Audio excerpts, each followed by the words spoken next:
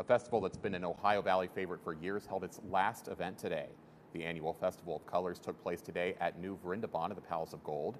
The event has been going on for over 10 years now in the Ohio Valley and saw hundreds come out for what would be the last. The festival is one that happens regularly in India and is designed for everyone to share their unique cultures while being spiritually one. The event included music, dance performances, and a lot of bright and beautiful colors. Being able to bring communities together in this unique way is something that many cherish. It's so wonderful to get to connect with our community in this way. It's to see people come out and enjoy the grounds and to be inspired and excited and to just be a part of our community with us. It's really uplifting for all of us. Now that colorful event wrapped up this evening.